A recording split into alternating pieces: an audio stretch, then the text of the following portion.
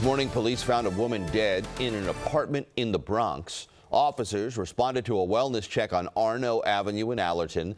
They found the 45-year-old woman. She had been shot several times.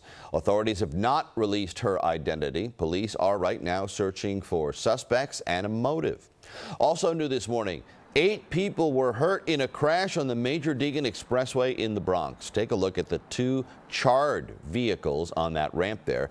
Police say these cars crashed and then went up in flames. It happened just after 11 o'clock last night near the McCombs Dam Bridge. We do not know the victim's conditions this morning.